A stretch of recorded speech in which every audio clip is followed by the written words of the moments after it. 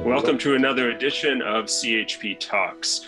We are continuing our conversation on Bill C-10, and this time focusing on media bias with former CHP leader Ron Gray. And Rod, why don't you again give a short introduction and let's continue this conversation. Yes, for those who were not on our last broadcast, you may wish to go back to it in the archives, and you can learn more about Ron Gray's glorious, lengthy history in journalism and politics and other related topics. But I just want to say that Ron was a leader of the Christian Heritage Party for 13 years, wonderful years for the party, and we look up to him in many ways as a mentor. He's an articulate spokesperson for life, family, and freedom, and for the Christian Heritage Party, and represented us well, and actually brought many of us to a place of serving in the party by his great example. So it's a pleasure to have Ron with us today. We always learn things that we didn't know when we talk with Ron. So we thank you, Ron, for joining us today and helping us break down this topic of media bias. Thank you, Rod and Peter. It's good to see you both again. So as we said in the introduction, we're talking about media bias, but also about Bill C-10, which we discussed in more length in the previous episode.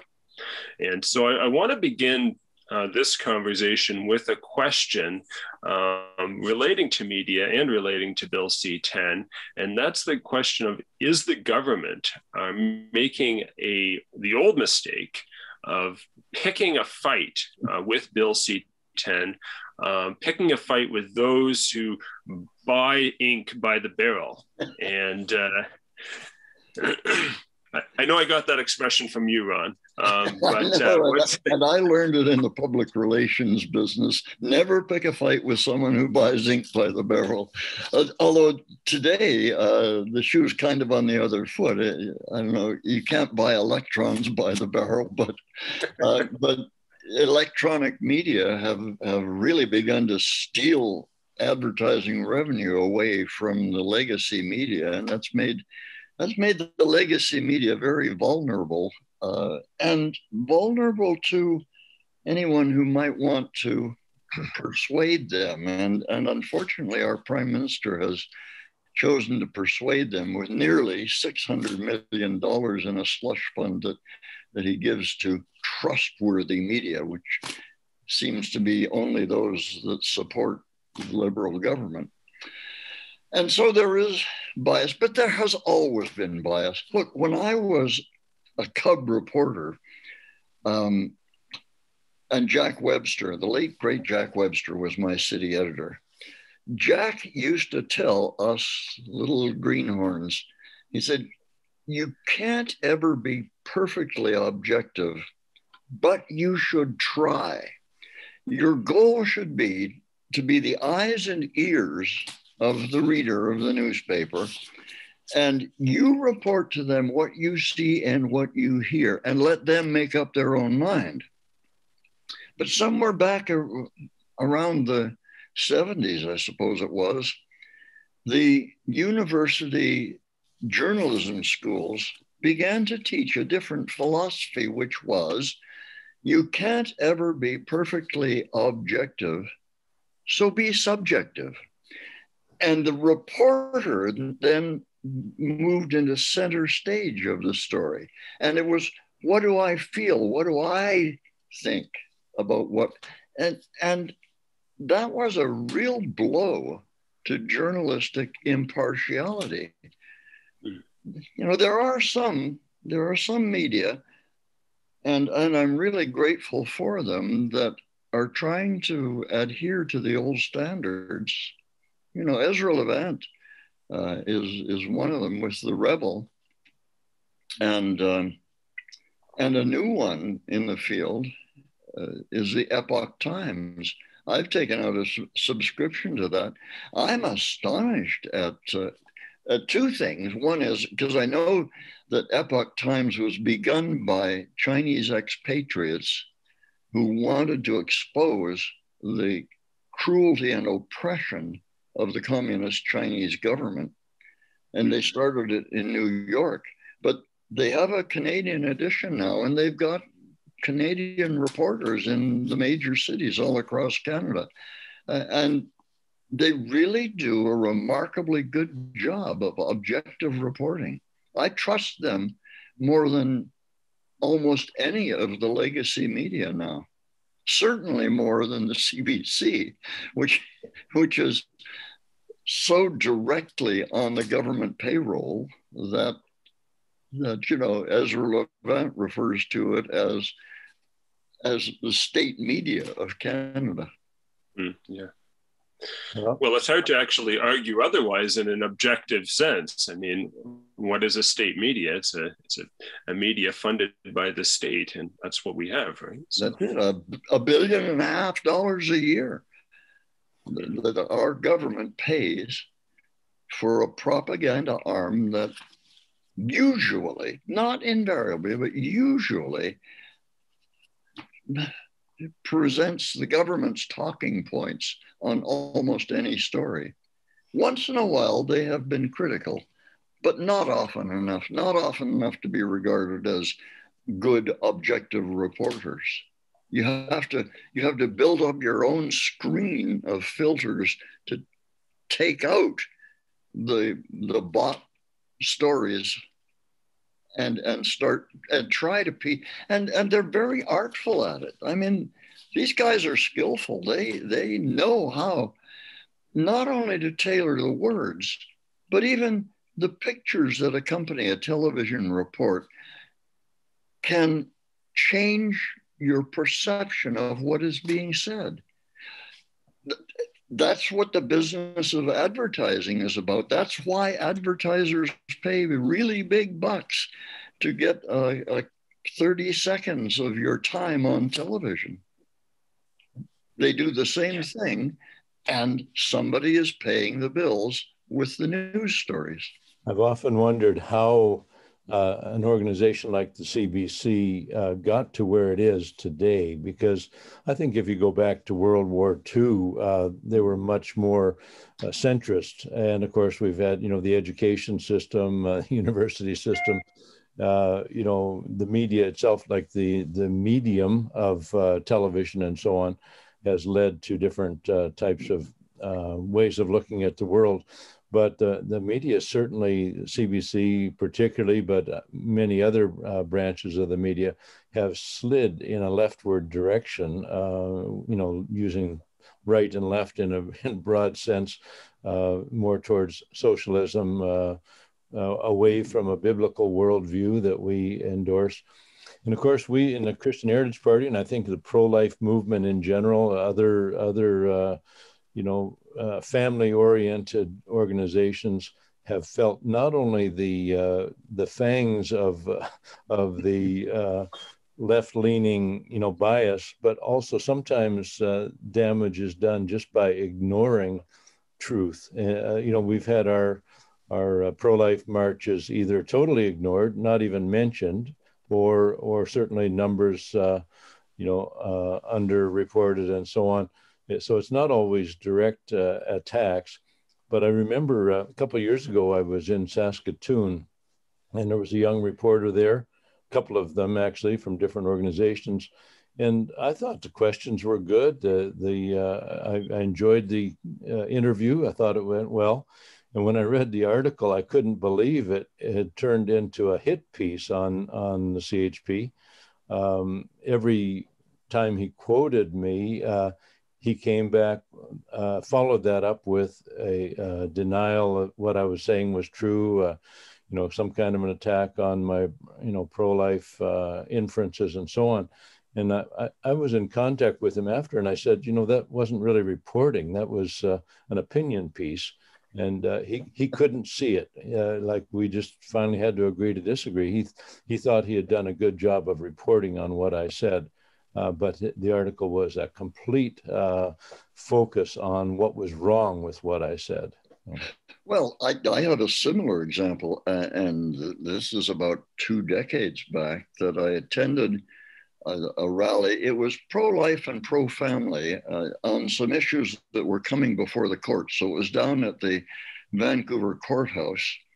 And the streets were absolutely full of people supporting the pro-life and pro-family point of view, largely Chinese Canadians, by the way. It was the Chinese church that turned out to this thing in enormous numbers.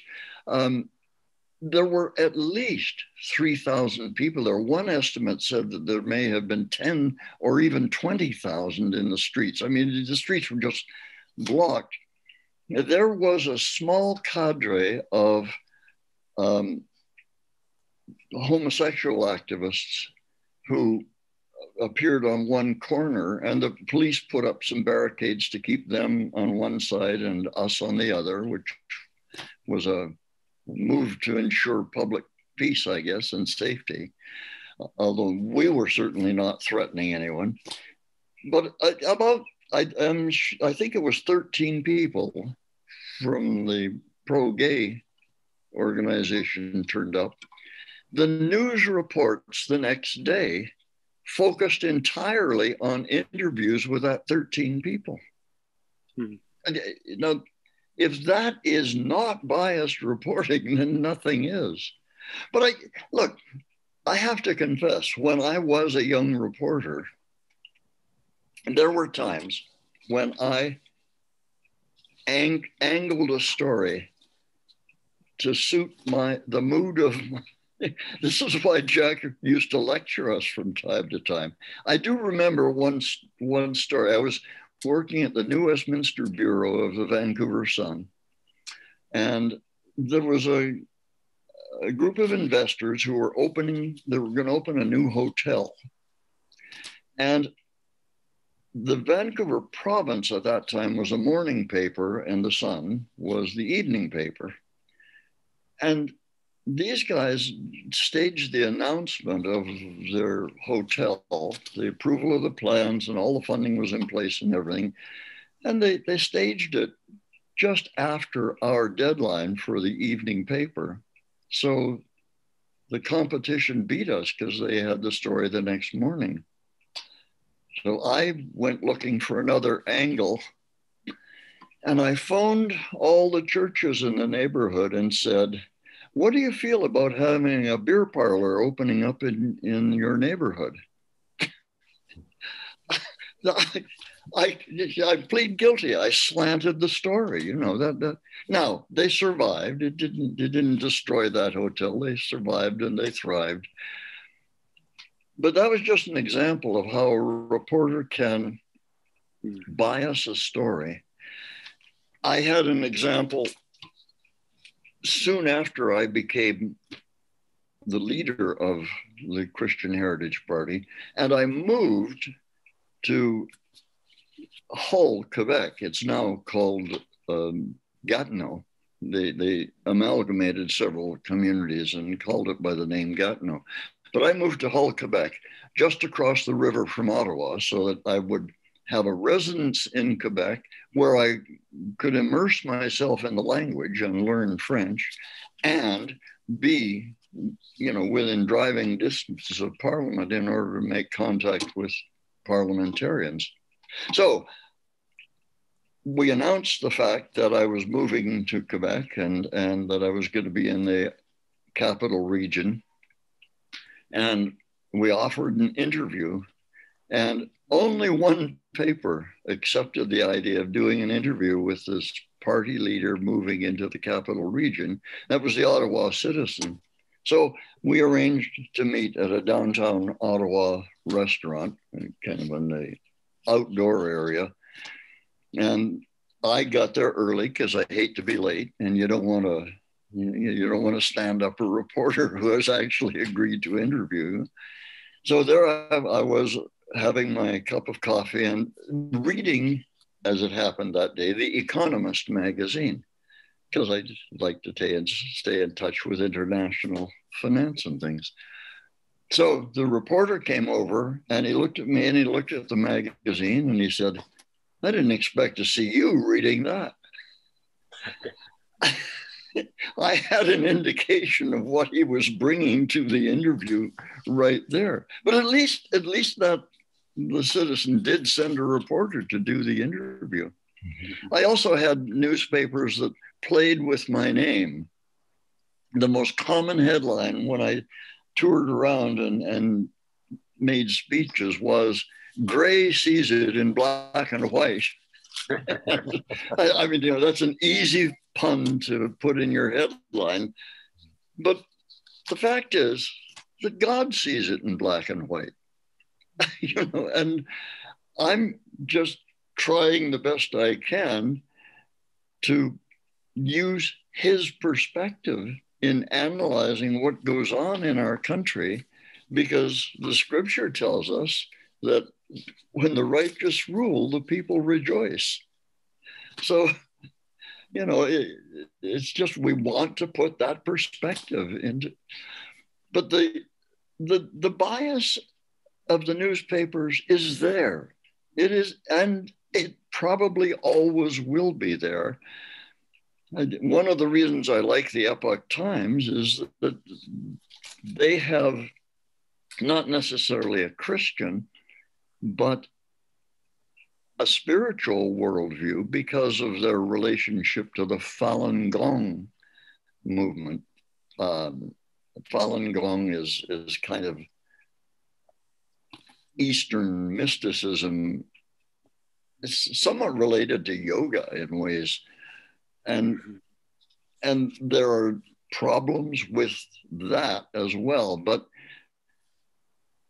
as far as I have read from their stories, it plays out in family and social values that are very, very close to Christian values.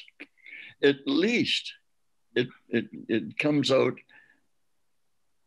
fair and balanced more than most of the legacy media do. And, we are so, and I mean, I'm talking now about CHP, we are so misunderstood. Before the interview even begins, when I ran as a candidate for the provincial CHP here in British Columbia, here in my home city of Abbotsford, the local newspaper did a series of interviews with all of the candidates. And their first question to me was, Abbotsford is now about 50% Sikh. How would you, as a Christian, be able to represent that portion of the population? I wanted to reply to that by saying, do you ask that question of Sikh candidates? But they don't. They would never do that. A Sikh candidate in the media can do no wrong. They cannot have any bias. That's simply the perception that the reporters bring to it, but they assume that we come with a bias.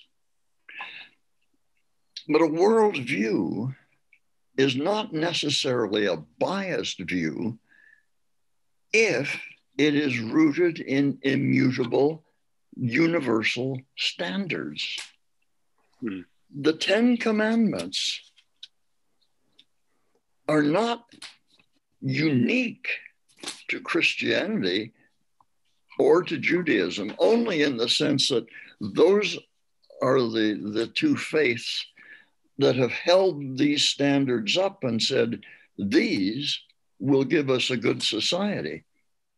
But many, many, many people of other faiths or even of no faith look at the Decalogue and say, those are good ideas. Murder is not nice. Yeah. Adultery is not good for social cohesion. Theft is not a good economic basis to run your society on. I mean, so the only reason those are ours is because we got them from an unimpeachable source. God gave those standards to us. We didn't invent them, but that's what we offer to the public. Yeah. Well, that's what I was, Ron, I was asked that question in a public debate in northern BC here in the Bulkley Valley. I was asked that question. How are you as a Christian going to represent all the people of your writing? And so I basically just said, we put forward policies like don't lie, don't steal, don't kill, don't commit adultery, do unto others as you'd have them do unto you, love your neighbor as yourself. How is that not good for everybody, right? And, I think that's basically what you're saying too, is that we have policies that would be good for everybody. And certainly you brought forward a good point on the other side is they don't ask the other people how you're going to represent Christians, right, in your community. No. Right? So there is the bias, and we've struggled against that all along because reporters usually come to us to an interview if they are going to do an interview.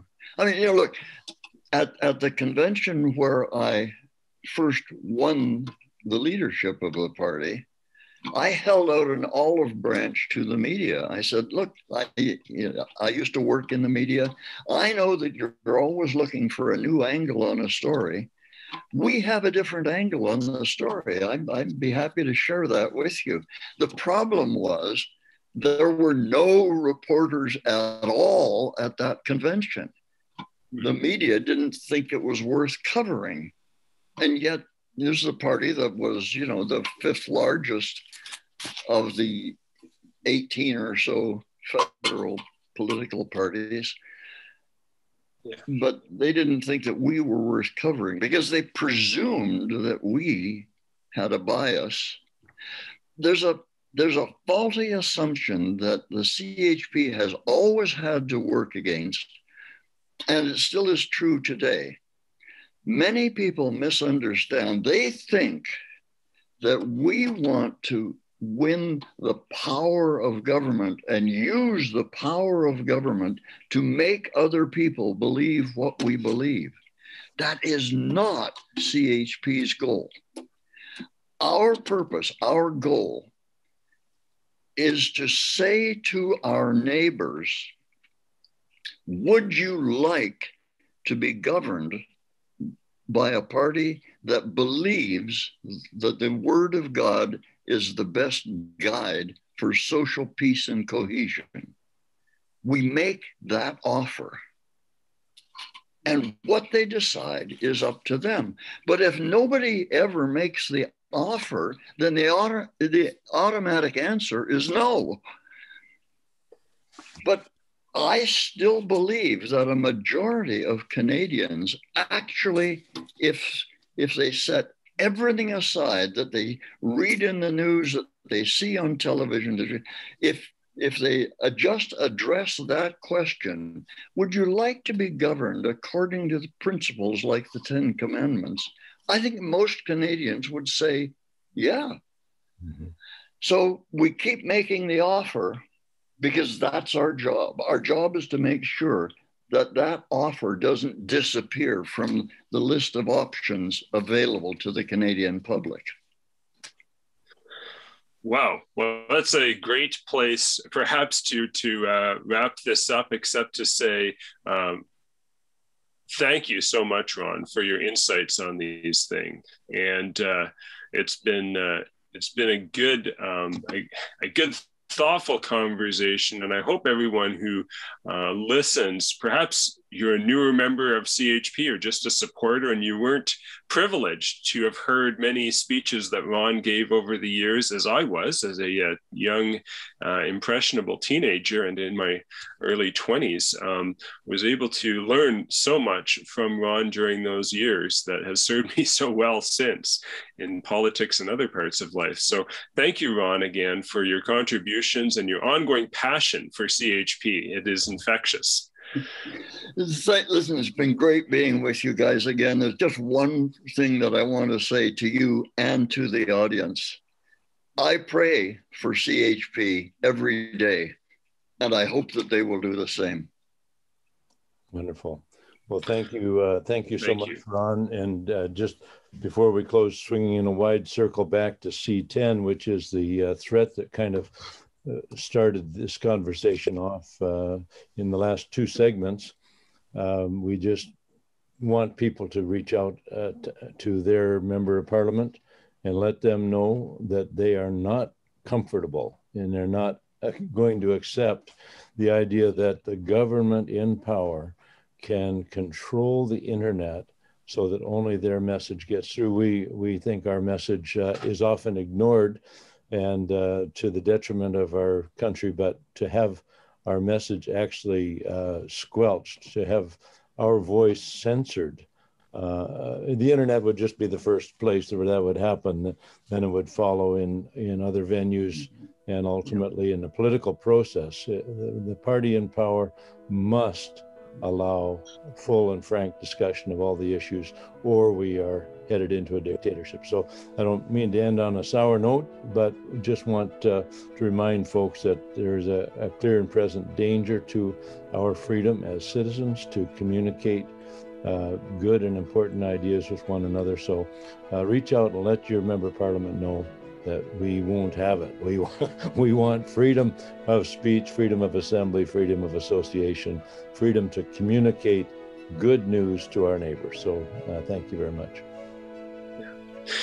And maybe one other note of encouragement in terms of the media bias thing, maybe give a little note of encouragement to a reporter who is doing a good job. It's got to be tougher for them these days too. So end that on a positive note. And thank you again, Rod, for this conversation. And thank you all for listening. And we hope that you'll join us again next time for another edition of CHP Talks. Thank you all.